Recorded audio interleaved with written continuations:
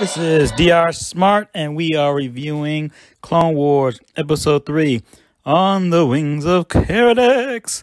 This is a spoiler review, so if you haven't seen the episode, come on back. And with that, let's go. Couldn't have said it better, Rex. So we finish off where we left off with the Bad Batch, aka Star Wars the A-Team, rescuing Echo in the city of Pirkal, where they're battling Tambor's forces. Tech's hurrying up to find a way to disconnect Echo from all the machine attachments. So without an extraction team, the squad has to weld the doors shut. While they're doing that, they have to find a way out. Luckily, Echo still doing his study of procedures, knew a way for them to get out of there because there was some new tech in this episode, like a decimator that looks like they could have electrocuted them.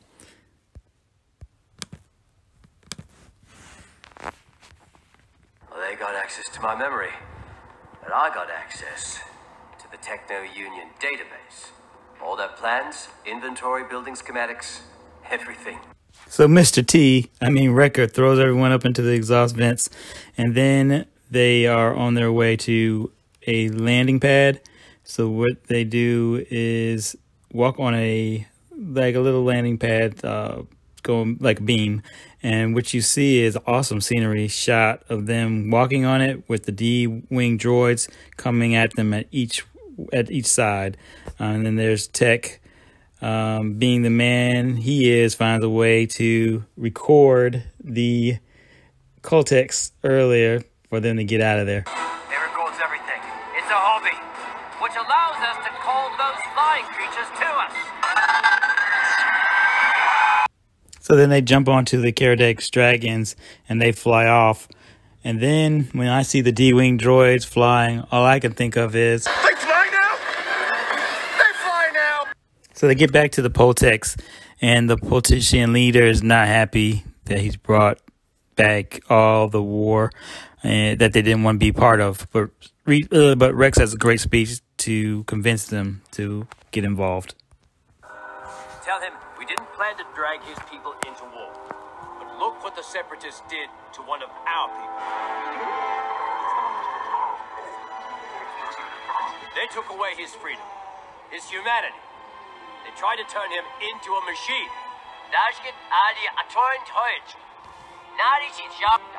So great scene with the battle, with the group against the droid forces coming in, with some cool techno walkers that are a problem. So Hunter Wrecker and Rex take on one walker as Anakin takes on another. Still showing off, my general. You know me, Echo. And you get a cool lightsaber scene and acrobatics from Anakin taking down the Techno Walker.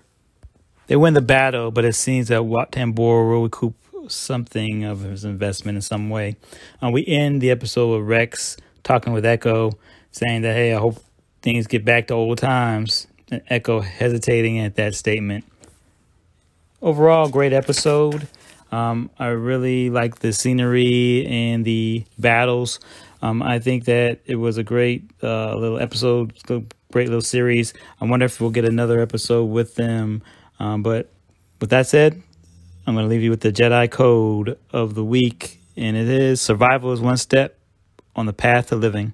Thanks for watching. Take care.